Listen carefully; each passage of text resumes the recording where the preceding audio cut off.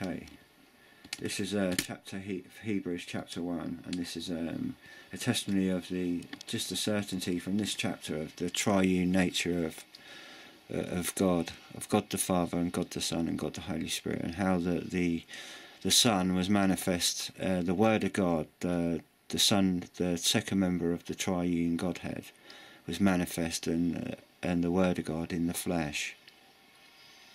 And he's in the express image of the Father. Now, it can't be completely God in one person, because where would God be in the throne, and how that would make Jesus a ventriloquist of himself in the heavens. So the second member of the Godhead departed from the heavens off his throne, and in spirit became the express image of his person, of the consuming fire of the Father, in the express image of his person spiritually, the angel of the Lord, the messenger, in the Son, and he became the only begotten Son. God, who sundry times and in divers manners spake in times past unto the fathers by the prophets. So the Father called by the word of God, by the messenger, by the Son, the prophets. And you can see all throughout the prophets the pattern of the Lord administering with the Father and the Holy Spirit to the vessels of his word, his law, his truth, his testimony, his prophecy, having these last days spoken unto us solely by his Son, having these last days spoken unto us by his Son, whom he hath appointed heir of all things, the complete man, physical, spiritual, and God in the flesh. Colossians 2:9. The Father in the Son on earth, who the Father is in heaven, and the Son is from heaven, of the Father, with the Father in the beginning, John chapter 1, in the flesh, with the fullness of the Holy Spirit, the witness of the Holy Spirit, and the power of the Holy Spirit, having these last days spoken unto us by his Son, whom he hath appointed heir of all things, by whom also he made the worlds, who being the brightness of his glory and the express image of his person, and upholding all things by the word of his power, when he had by himself God the Father, God the Son, and by God the Son himself purged our sins, sat down on the right hand of the majesty on high, on the right hand of the Father, where he was eternally, being so much better than the angels, the ones he created, as he hath by inheritance attained a more excellent name than they. For unto which of the angels said he at any time, Thou art my Son? This day have I begotten thee. This day have I begotten thee. That day, when Christ was born, has the Lord begotten his Son, the Word of God, who's a consuming spirit in the person, in the flesh, who's a model, who's an express replica, image of his Father, a photocopy, an identical personage of the Father, but the Father's a spirit, a consuming fire. And he's come and he sent his word, his Son, in the express image of the complete, of the Father, the Son, and the Holy Spirit in one person.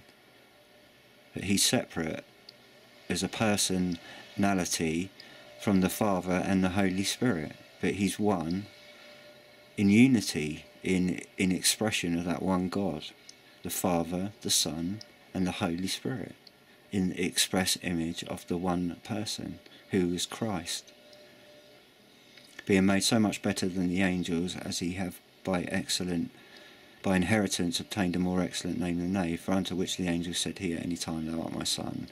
This day have I begotten thee, and again I will be to him a father, and he shall be to me a son.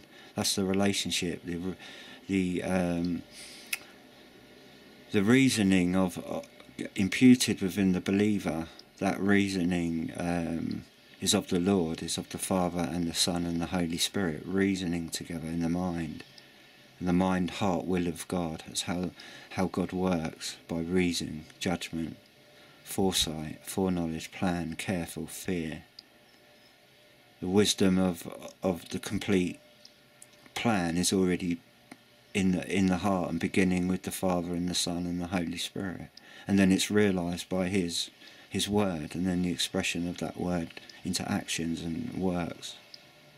But it's already thought out perfectly from the beginning in the Father, in the Son, and in the Holy Spirit, the reasoning given to the believer, the way to ponder, the way to make judgments, reason. Let's reason together. Let's consider this. Let's weigh it up. The Lord's given us a just balance. He's given us the tri-une reasoning of his heart, mind and will, expressed in his Son, the gift of eternal life. And again, when he bringeth in the first begotten into the world, he saith, and let all the angels of God worship him. And of the angels he saith, who maketh his angels spirits, and his ministers a flame of fire. Who maketh his angels spirits? Who created his angels? And who makes his servants and ministers of holy fire and testimony? Well, it's Christ.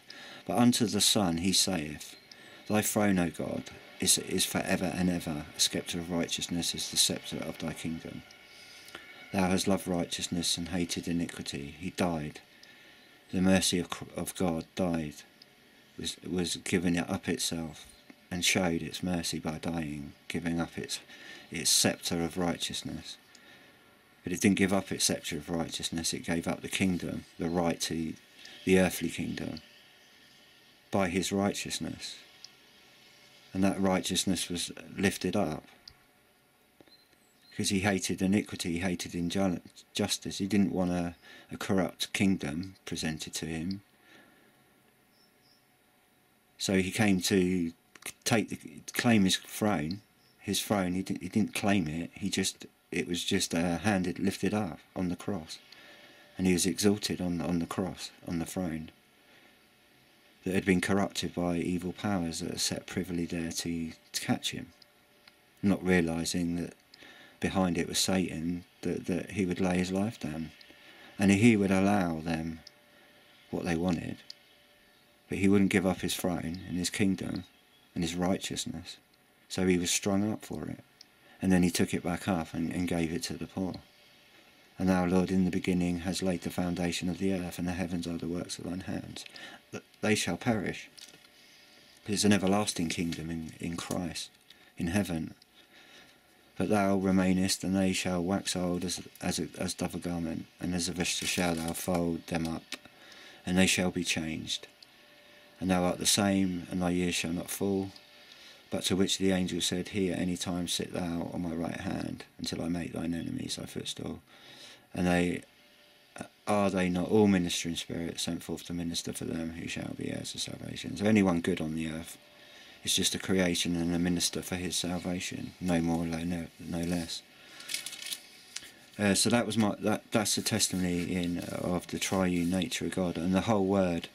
If you want the modelists, my only thing with born again Christian King James ministries that hold to modelism is they're being cute or they're being smart, really believing in the tri-une nature, but they're selling it as modelism.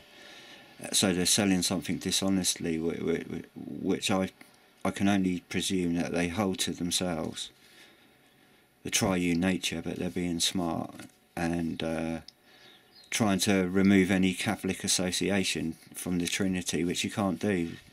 If a robber uses your father's name, you're not going to deny your father because a robber's using it, because you have to be true to man and your fellow brother and sister. Otherwise you're teaching a false message, and you're going to hook somebody up. You might trip up a wolf, but you're going to snare a rabbit or a lamb.